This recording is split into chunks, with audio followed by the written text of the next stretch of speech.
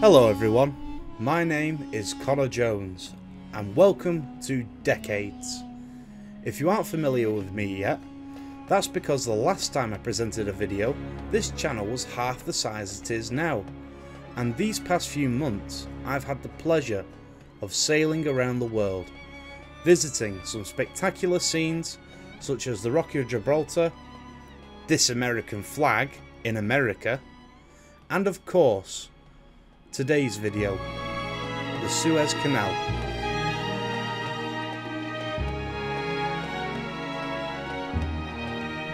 An 120-mile long artificial sea level waterway passing through Egypt, linking the Mediterranean to the Red Sea, splitting the continents of Africa and Asia.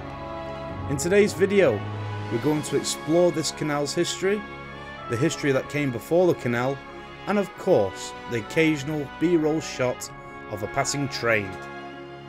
So grab yourselves a brew and a biscuit and let's set sail.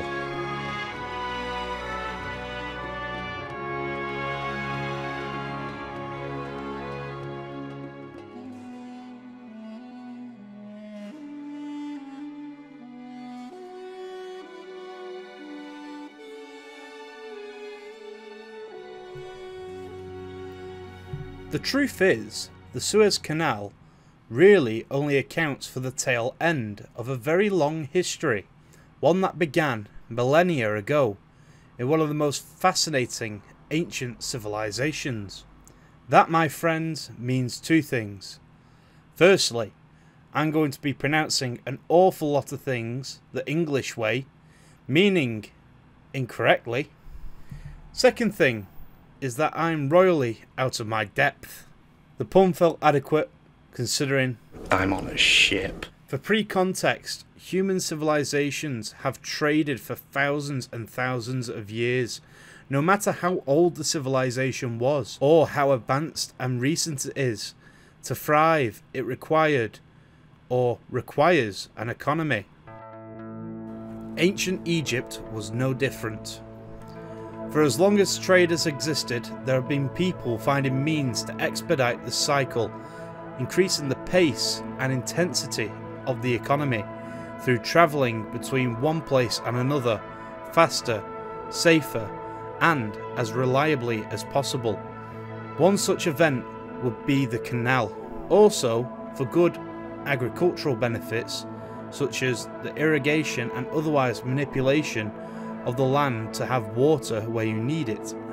Evidence of ancient Egyptian canals would be discovered by Napoleon Bonaparte, or at least somebody he was in command of, during his campaign in Egypt in the closing years of the 18th century. The ancient canal of the Pharaohs is believed to be something of a precursor to the modern Suez Canal. Research suggests this canal was planned as far back as the 2nd millennium BCE, during ancient Egyptian's 12th dynasty, and finally completed over 1,000 years later under the Persian rule of Darius the Great, and then intermittently utilised until the 8th century CE. That being said, this is subject of some conjecture. Although Darius the Great's Suez inscriptions and Herodotus both claim the canal opened under Darius, many other authors would claim that the canal was not completed at this time. A secondary theory is that the ancient canal was constructed under the rule of Ptolemy II. It followed a different course to the modern Suez Canal. Instead of connecting the Mediterranean to the Red Sea directly, it connected the Red Sea to the River Nile. Over the centuries, however, the Red Sea is believed to have receded gradually, pushing its coastline south. This likely led to the discontinuation of Ptolemy's canal. By the 8th century, a canal existed between Cairo and the Red Sea, linked via the Nile, of course ending nearby to the modern-day Suez. It's believed that particular canal was closed in the year 767. Over the centuries that followed, the world's economic interests would naturally grow as they always do, with trade values exponentially increasing in short time frames. With European interests in trade to and from the Indian Ocean leading to a demand for a means to bypass long detours or resorting to tighter, less predictable waterways. In the late 15th century, Bartolomeu Dias, a Portuguese mariner, would direct trade routes to India and the Spice Islands, known today as the Maluku Islands. This caused a massive paradigm shift within the Mediterranean trade, toppling the hub of the spice trade, Venice. In desperation to bring luxury trade to Venice once more, the Venetians conceptualized an idea for a waterway to be dug between the Red Sea and the River Nile. This plan never came to fruition. The Ottoman Empire would also have a crack at constructing a canal running from the Red Sea to the Mediterranean during the 16th century. The Ottomans desired to draw a connection between Constantinople, known today as Istanbul, to the trade routes in the Indian Ocean, a notion bolstered by strategic advantages to be gained, especially with tensions between the Ottomans and the Portuguese Empire that ran from the early 16th century to the 18th century. A less than ideal situation considering the Portuguese Empire's proximity to the Strait of Gibraltar. A canal would have allowed for the Ottomans to link their Red Sea, Black Sea and Mediterranean fleets, though unfortunately for them, the project was considered to be far too expensive. Following Napoleon's discovery of the ancient man-made waterways in the very late 18th century, he would consider constructing a north-south canal connecting the Mediterranean with the Red Sea. The plan would be forsaken when the French concluded that the waterway would be incredibly costly, not to mention time-consuming, due to the misplaced belief that such a waterway will require locks to function. This was because of a miscalculation, concluding that the Red Sea was 30 feet higher than the Mediterranean. In the 19th century, the concern regarding the supposed difference in sea levels did not kill off the concept of a shorter route to the east. General Francis Chesney, a British general and explorer, would submit a report to the British government in 1830. This report suggests that there was no sea level difference to speak of. This meant the construction of a canal was doable. That being said, his report did not cause immediate action. A few years later, in 1833, French explorer Léon de Bellefonds would become chief engineer of the Egyptian Department of Public Works. One duty undertaken by him would be to survey the Isthmus of the Suez, once again concluding that the Mediterranean and the Red Sea bore no difference in elevation, and drawing up plans for a canal. This drew the interests of others worldwide. In 1846, a number of experts would be invited to report on the feasibility of a prospective canal. Britain would be cautious, fearing a canal open to everyone had a chance of interfering with its already established trade with India, preferring a connection by train from Alexandria to Suez via Cairo. The decade that followed, a French diplomat, Ferdinand de Lesseps, would obtain a concession from the Khedive of Egypt and Sudan, Said Pasha. This concession was to form a company that could construct a canal open to all nations with rights to operate the canal for 99 years following its opening. Once again, the idea of a Suez Canal would go to the drawing board, with detailed plans being drafted by December of 1856. This plan included a description of the canal complete with all necessary profiles. That same month, the Suez Canal Company would be born. Meanwhile, the British government still opposed to the project, as put by Prime Minister Henry John Temple, 3rd Viscount of Palmerston, also known as Lord Palmerston. Britain's commercial and maritime relations were at risk of being overthrown by the establishment of a new trade route. Britain did more than just talk about it. They actively attempted to halt and slow the project one way or another from the offset. I imagine the conversation went a little like this. Please don't build the canal. March, mate.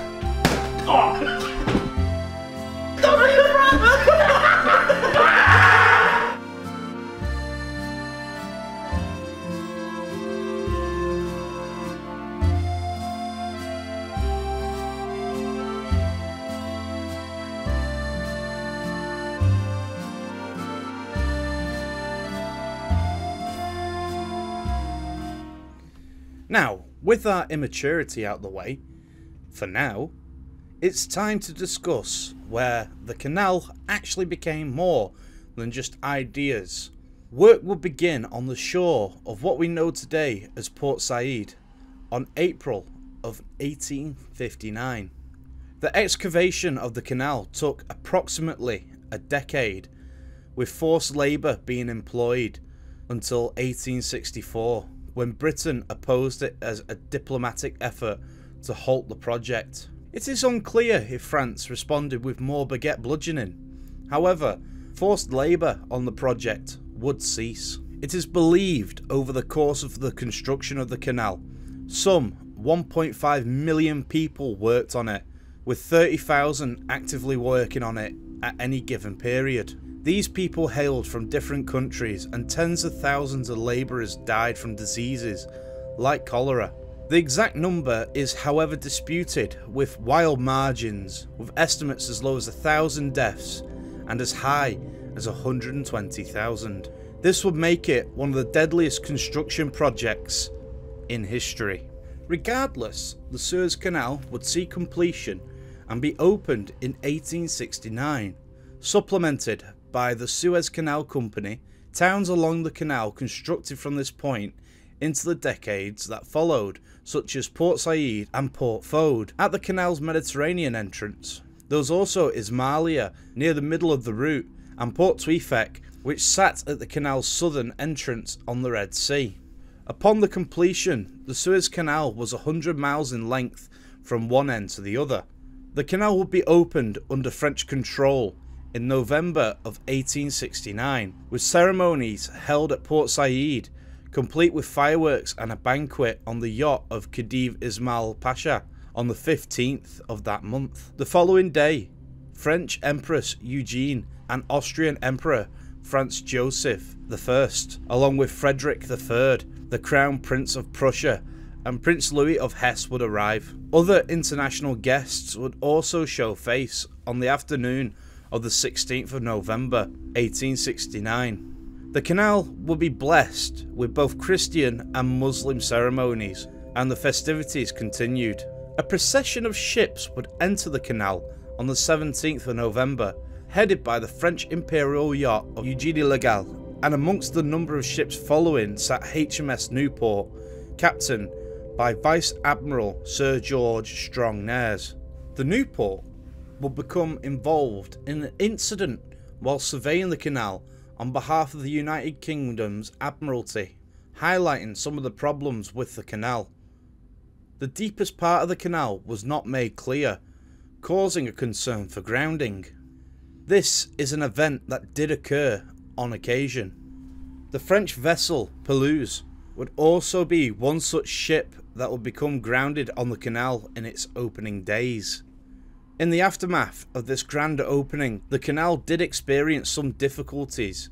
For the first 2 years, traffic passing through the canal was lower than anticipated. That being said, remaining works on the canal would only be completed for 1871.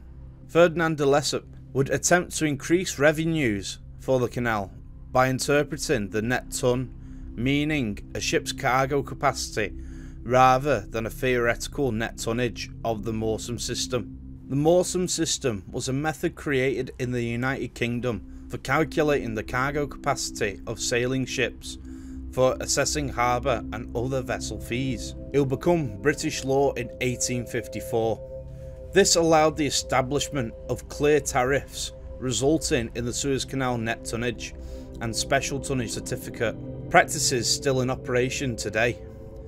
The canal's impact on world trade was almost instant, considering the American Transcontinental Railroad was completed only 6 months before the canal's completion.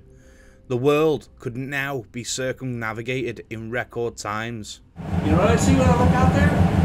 I see the 21st century. That's what I see. But right here, 1855. It also played a part in the role of European colonization of Africa.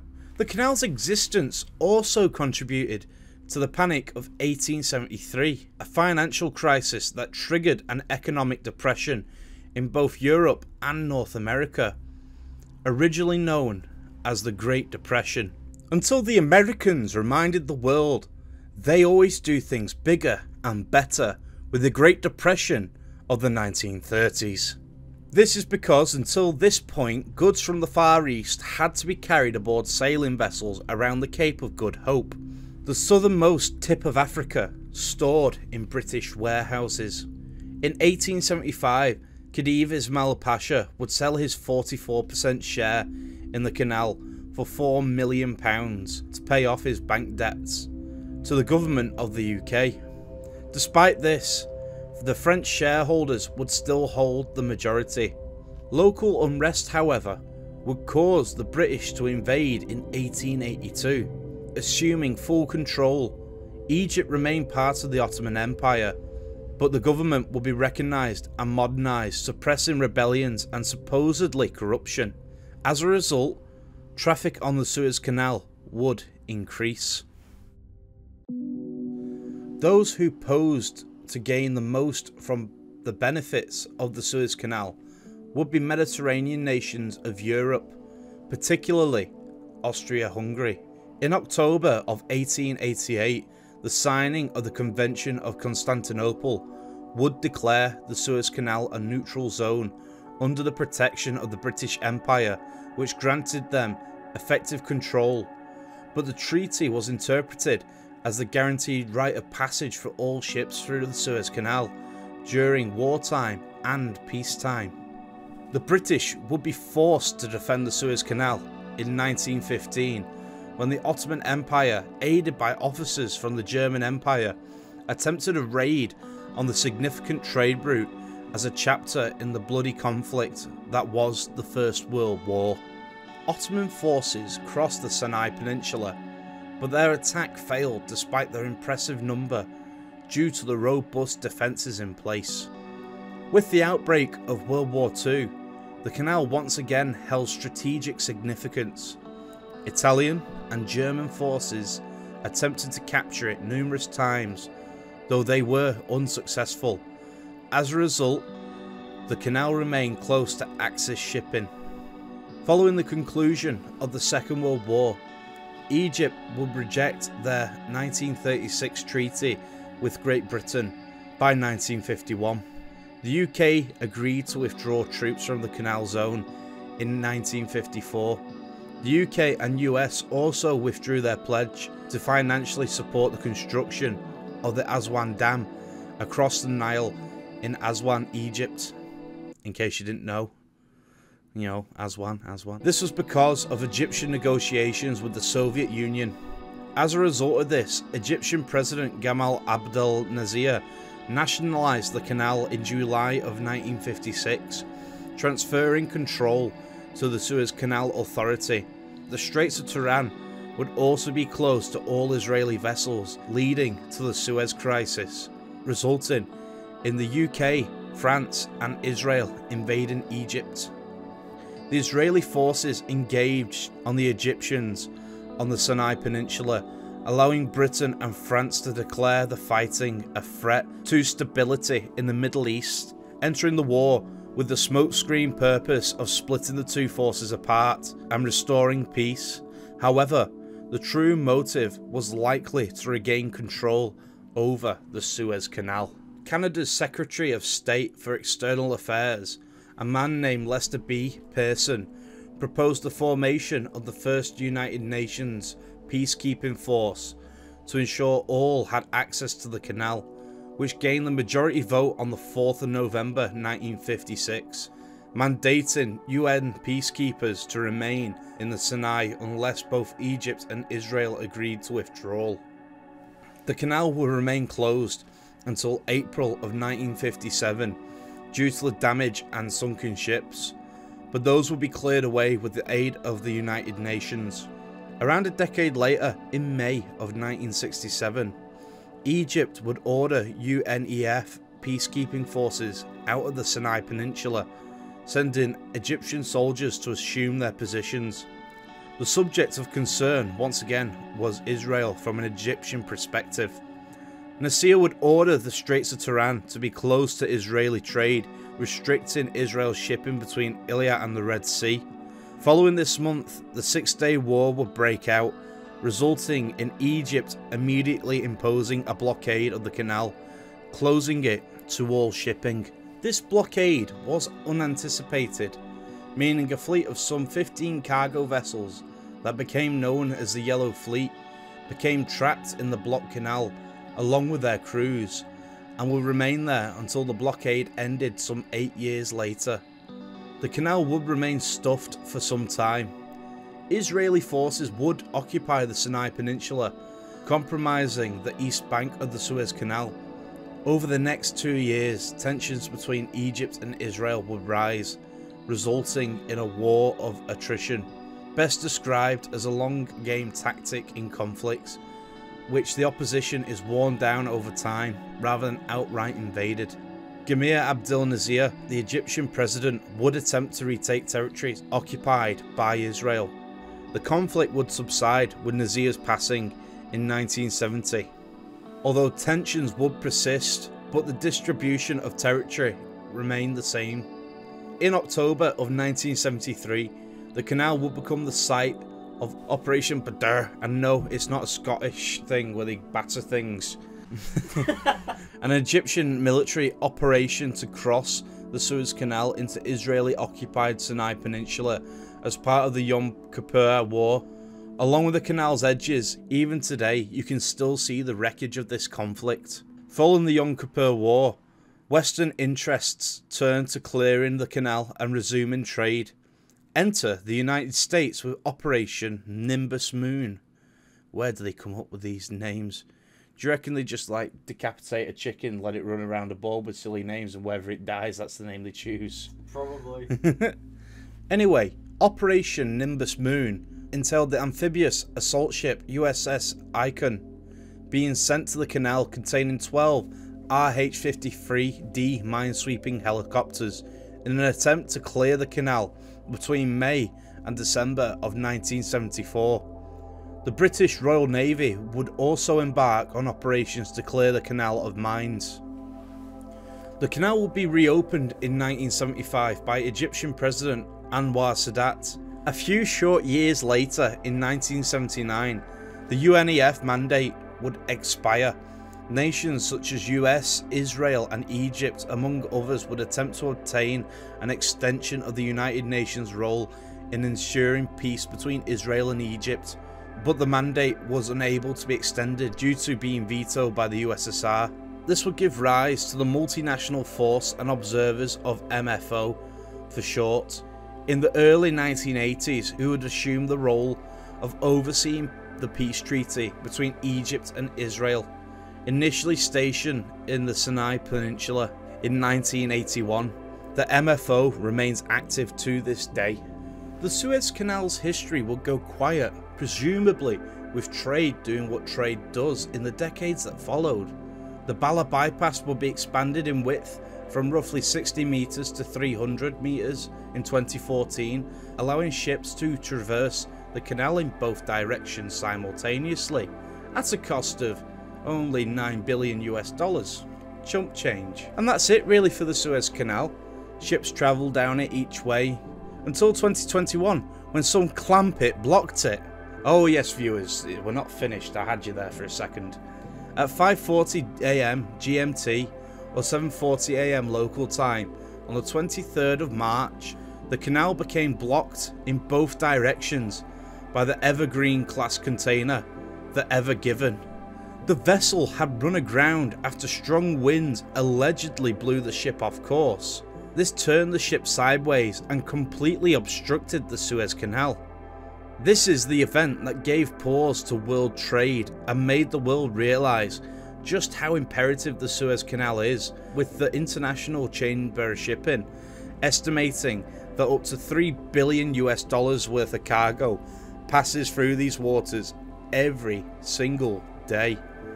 The Ever Given would be freed on the 29th of March after 6 days of being the world's most expensive meme, and a few hours later the cargo traffic in the Suez Canal would resume. Today, the Suez Canal is one of the world's most heavily utilised shipping lanes, providing the shortest maritime route between Europe and the Indian Ocean, saving fuel costs and, most importantly, time for goods to circle the earth. Its impact on the world's economy is vital. So, you're probably wondering, what is the Suez Canal actually like? Well, take it from me, I've sailed through there twice. I'm not going to pretend that it's my most favourite place on the planet, but nonetheless it's still an impressive feat of engineering.